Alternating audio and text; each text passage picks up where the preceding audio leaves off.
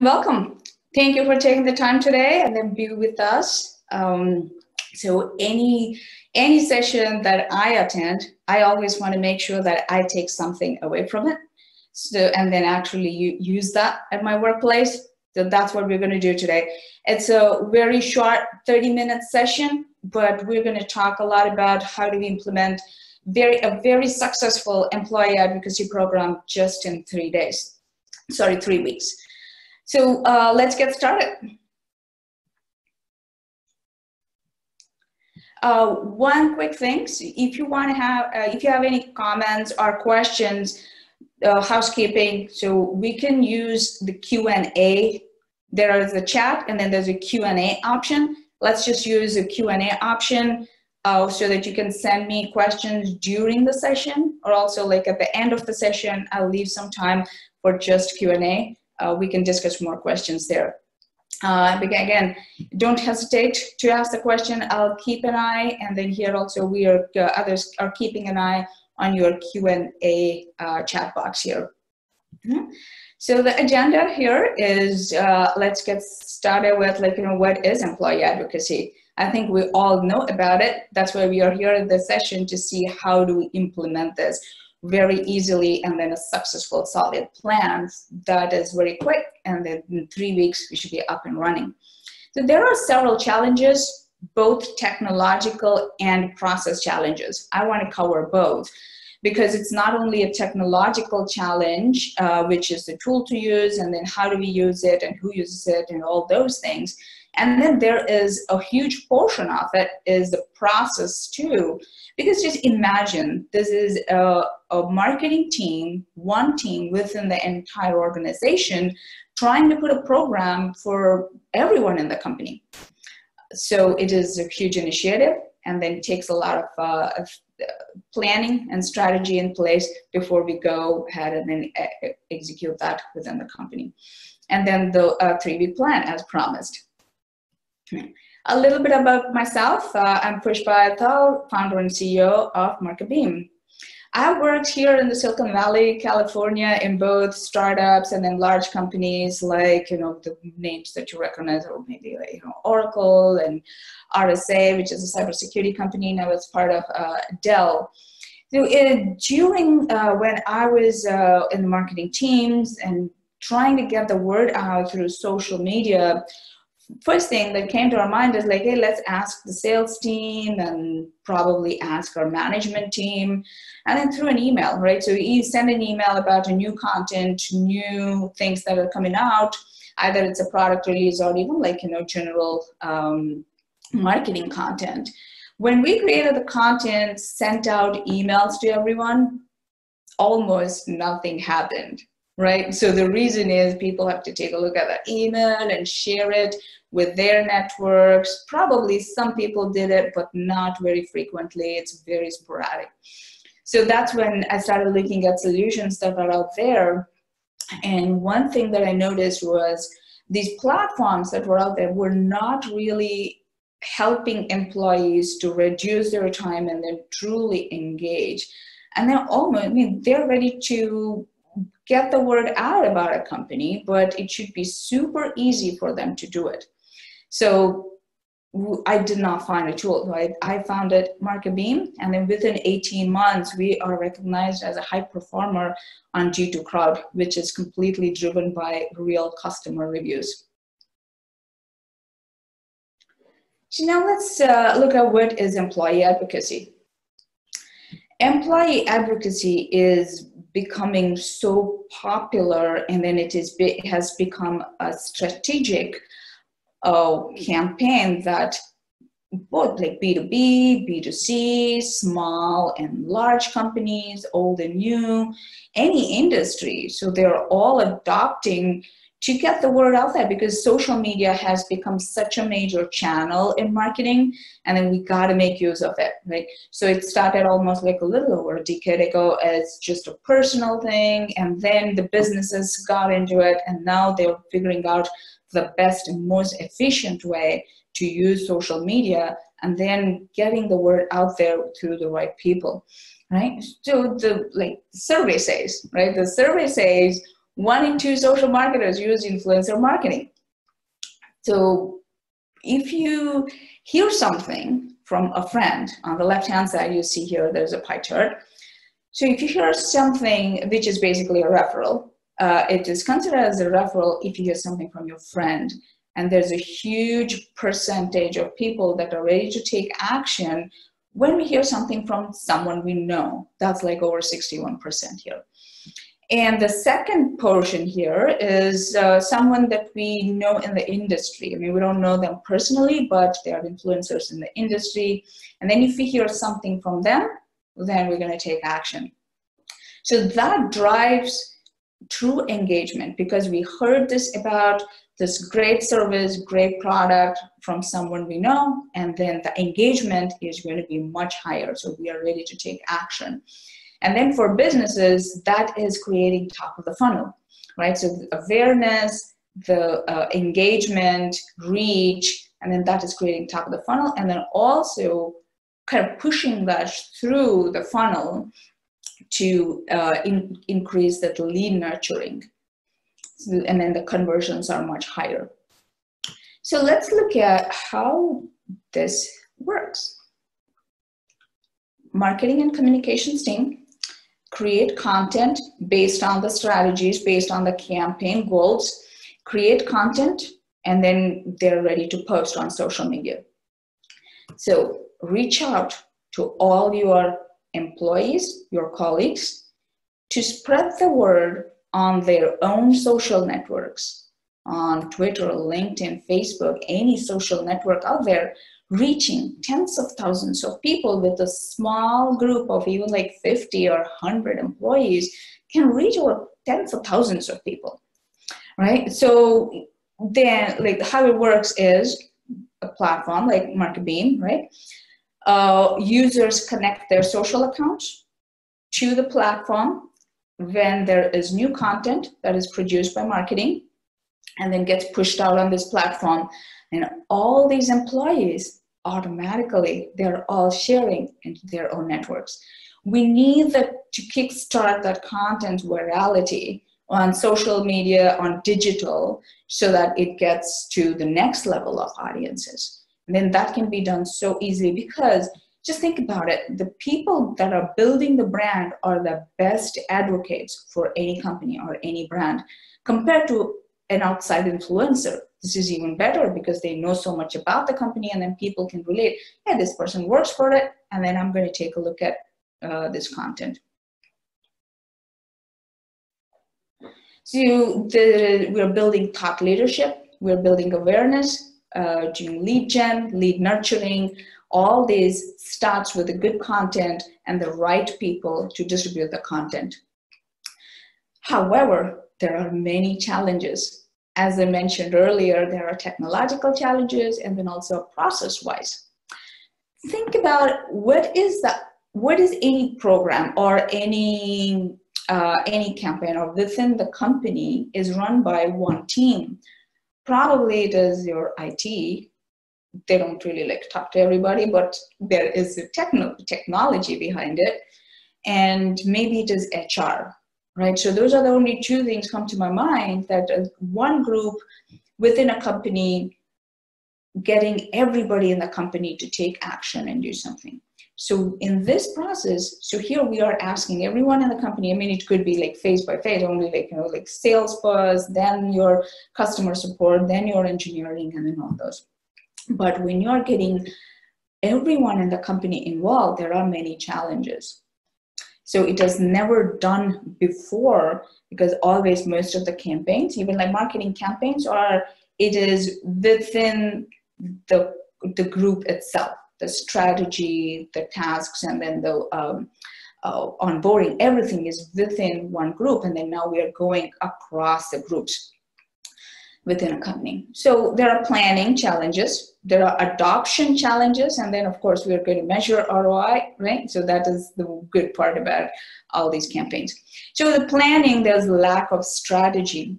So when I talk about a challenge, I'm going to mark it as, is this a process challenge or a technology challenge? And then we'll come back and then see how we can address those challenges. Lack of strategy. I would say lack of strategy because most of the times social media becomes only a channel, because we talk about, okay, of course it has to start from an internal goal, internal campaign planning, and then all the content should be aligned with this major marketing goal and then also a major business goal. So that's always like inside out, most of the companies that we talk to, and then they do not consider what's happening currently on social media and then bring that back to their strategy.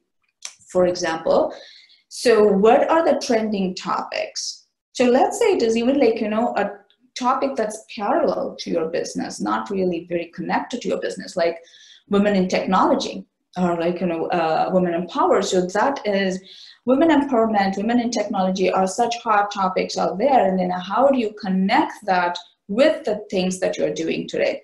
But that is like an outside strategy that's happening in social media world, and then you bringing that back to your own strategy within.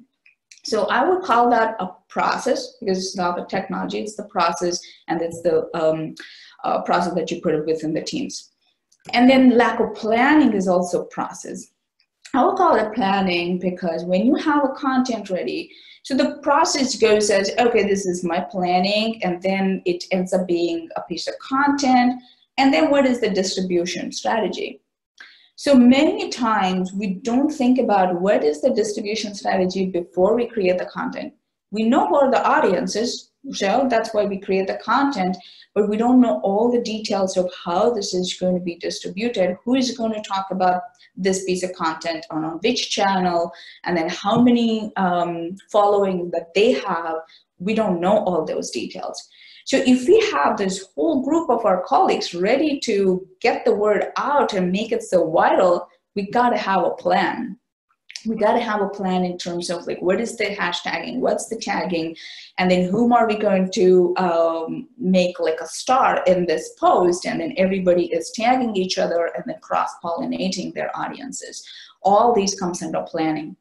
And then buying from management. Yeah, that's true. That's true for, again, like any product that you buy or any service, any program that you put together in a company, but this one very specifically needs a little bit more attention here, right? Because as I said, there are more teams involved, and then you got to go across the companies. It's multiple teams within the company, and you got to have that influence. So it is also a process one.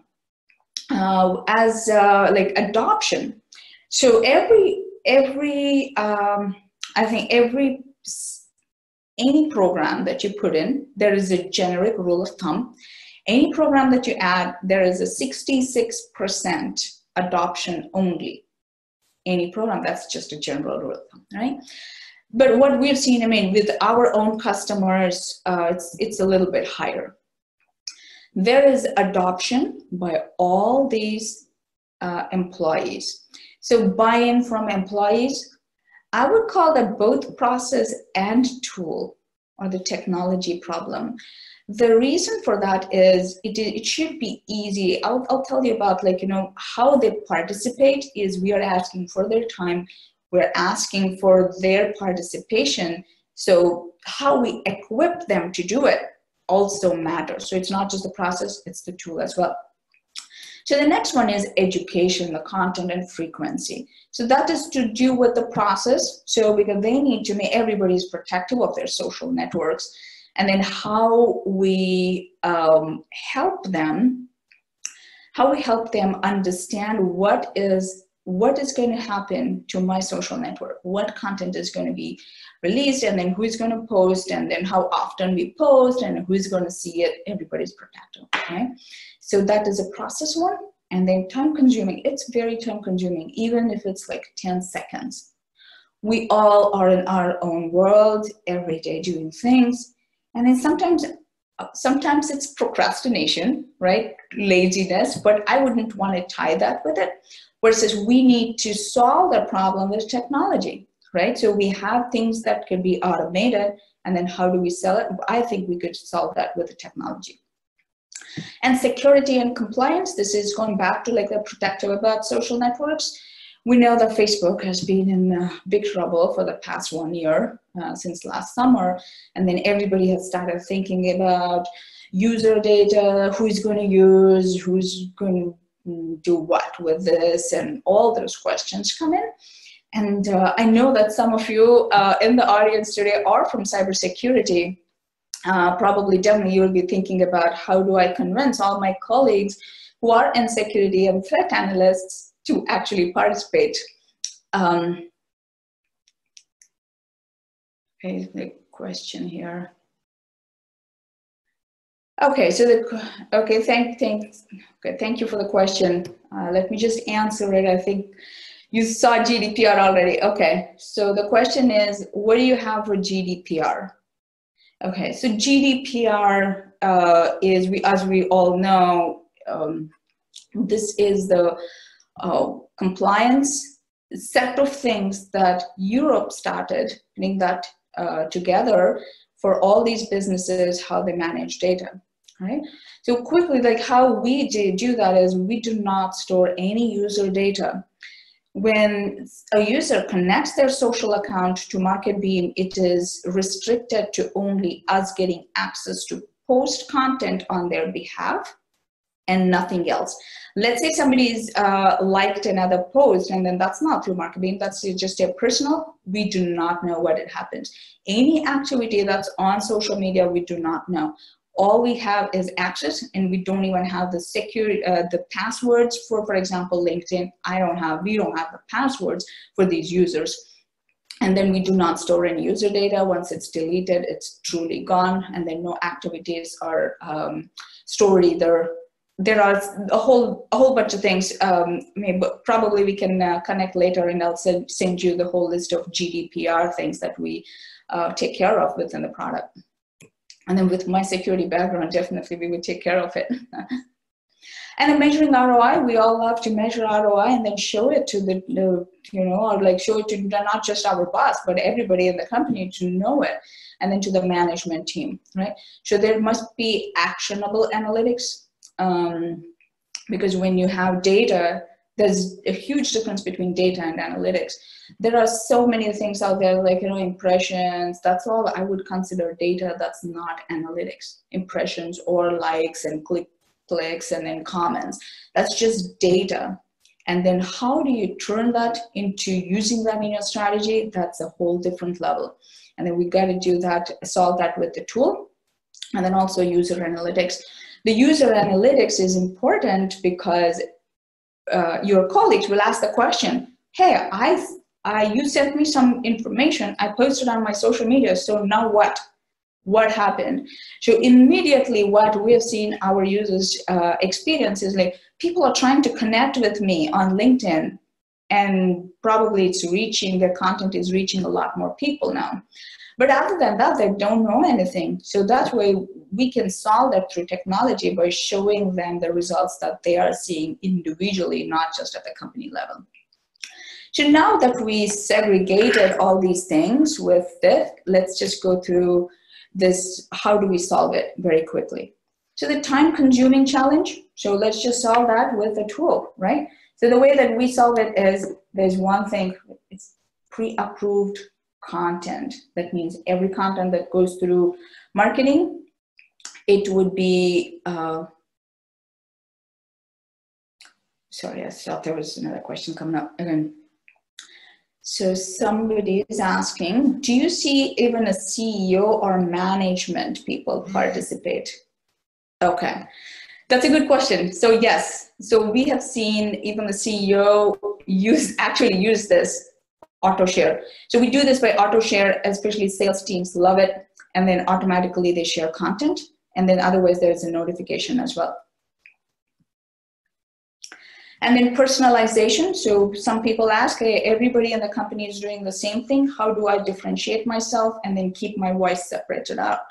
So there are multiple ways. One is by content. So you can personalize your own content. And the other one is time of the day. We call it actually drip campaign, social media drip campaign.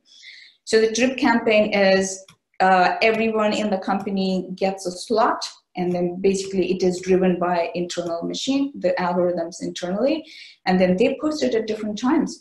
Say, for example, this is Bob, and then Bob was picked at 8 o'clock, and then he is sharing content. And then, but tomorrow, Bob gets probably checked on like 10 o'clock, right? But it's still within the business hours, or sometimes it's just the hours that you choose. And then probably this is Eileen, and then Eileen gets chosen tomorrow to be posted at 8 o'clock. So it's different times for, first of all, keeping the content fresh, and then also for other things here.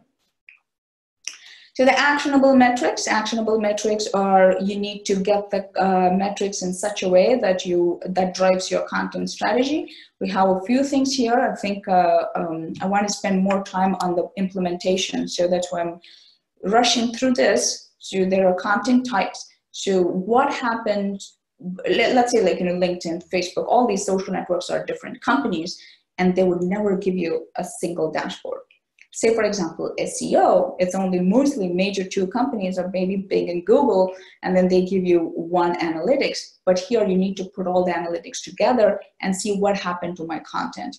We go into the details of so much that whether your videos are performing better, and then articles or events or anything, and then show that, and then that drives your content strategy.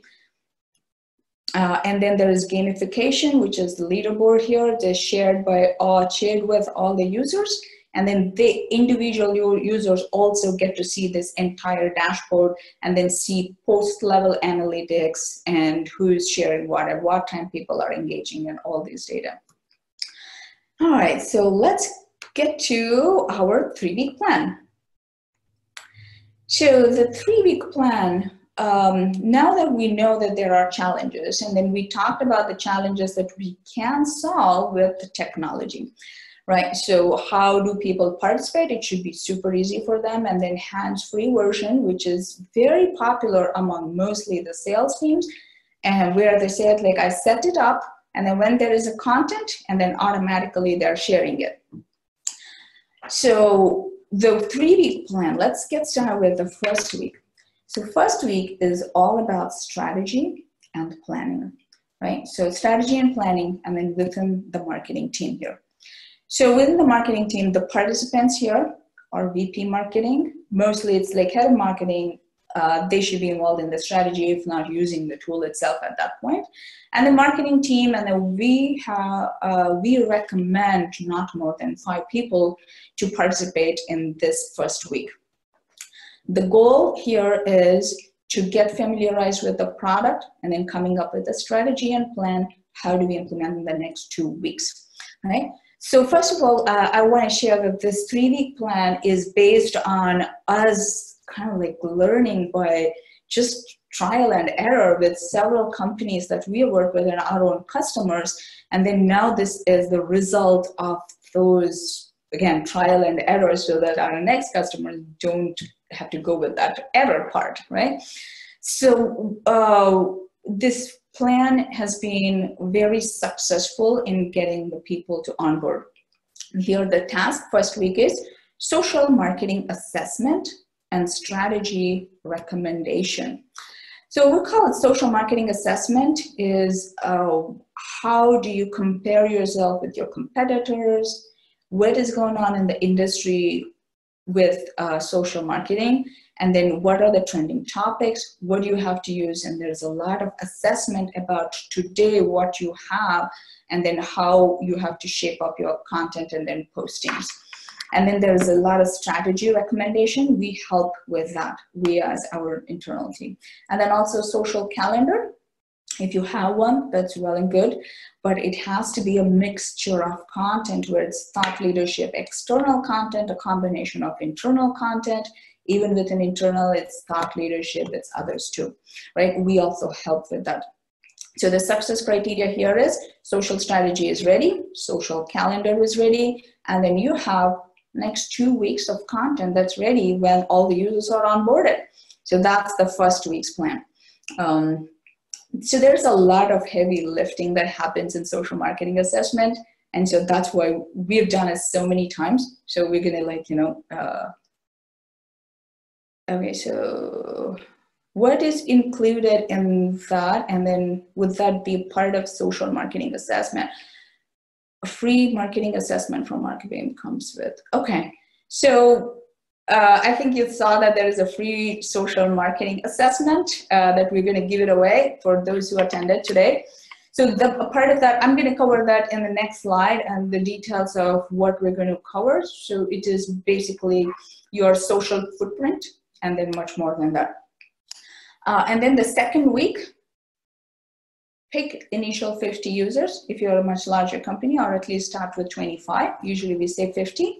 And then onboarding is identifying participant is the first thing. And then the second one is get your head of marketing to introduce the program to everybody in the company. And then we help with that too, with this, which is basically literally a draft email, which is working out for everyone. If you miss any of these steps, we've seen some people want to like try and like doing different things, but this is somehow is going to be like the best thing that we recommend to our own customers, which I'm sharing with you guys. Onboarding call and then marketing invitations to all users. Those are the tasks, but it has to go in an order where they get the invitations right before the onboarding call, and because people need to understand what is in it for me. What's in it for me? Okay. Okay, I answered that. So, and then the marketing invitations, that means it's basically invitation to join MarketBeam and then connect their social account has to happen at that time. And everybody needs to understand. So the successful criteria here is social media team is hands-on with posting. Okay, so here there's a name. This is a head of marketing for a company. I literally picked that up from one of our customers. So we even identify who has to do what, right? So here, the head of marketing sent out an introductory email to users. They all send it out. They are onboarded and then ready to post successfully, the first thing. And the third week, we are already monitoring. And there's another question. So can you go over the structure of onboarding calls? So that's a good question. So the onboarding calls, the way that we do is either sometimes it's multiple locations, so we've got to have multiple time zones covered too. So if there is an all hands call, that would be the perfect time to introduce that to everybody. So otherwise it's the regional calls or it is sales calls versus engineering call. If you already have something already scheduled, it's better to just invite us that we can help, but sometimes we just provide the content and then you can conduct the meetings too. So in the onboarding calls, we send out the invitations to join right before the call. So when during the call, they understand what's in it for me. I'm sending all these content to my own networks. I'm building my own thought leadership. And then I'm nurturing my own leads. They need to understand that part. And then what is the content and how frequently the content goes out is very important too. So once they feel comfortable about it and all the security questions are answered, and then during the call, we give them 5 minutes to actually look at their emails and then try to log in and get their social account set up. At the end of the 30-minute call, you would be surprised at how many people are already set up, and then next thing you do is the next day, send out your first post, and then they're all ready to go in. So if we don't have this, do it right now while you are on the call, it's again, sometimes it's procrastination, sometimes people just miss out or they don't know what to do. They have a lot of questions and the adoption rate goes down. Okay, all right, so that's another, I thought there was another question coming up. Oh, okay, so there's another question. We are a startup with 45 employees and does employee advocacy work? Absolutely, so it doesn't matter. We say usually about 50 is the minimum number of users, but it doesn't matter. Even with the 25, we have started with the phase approach with 25 users and then take it to the next level and then bring different groups. First, always go to sales.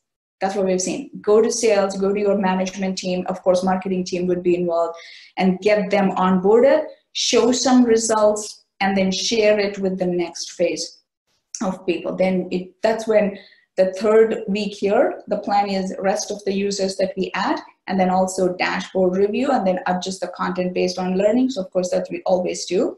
And then we take those results. Hey, this is the post, and in the top leaderboard, he is the person, and then this is the one, and then that's getting so many click-throughs, so much engagement, and then what they have seen so far, share it with the rest of the team, share it with your Facebook, or just like, you know, every month we call something like social employee of the month. So that encourages them to see, okay, I'm on the top of the list, and then I'm performing quite well compared to it's a gamification thing.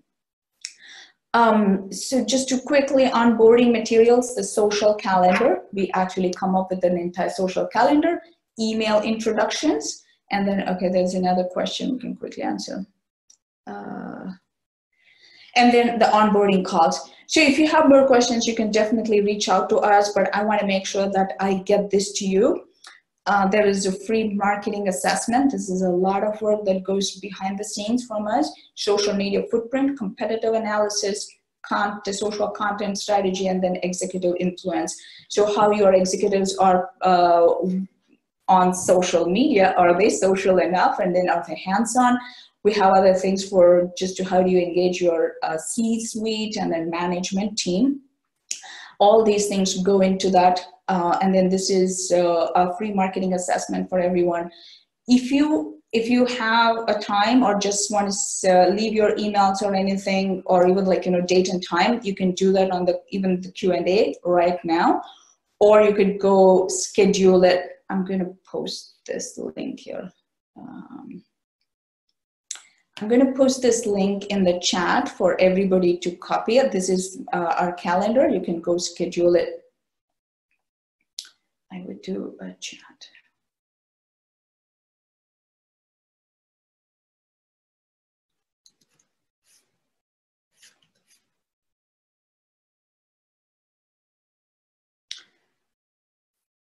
Okay.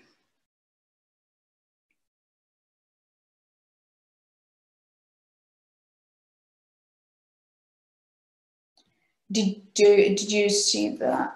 I think I did. Okay, now I see it. That is the calendar link. You can go schedule it right away. Otherwise, just leave your date and time right here, and then one of us will actually make a note and then get back to you. Okay. If you have more questions, just reach out to me. It is simple. Again, I'm going to put it here, pushpa@marketbeam.io. That's easy to remember. Otherwise, just reply to the email that you got about the webinar. Thank you, everyone. Thank you so much for your time today. And then we'll look forward to connecting with you in person sometime. Thanks. Bye.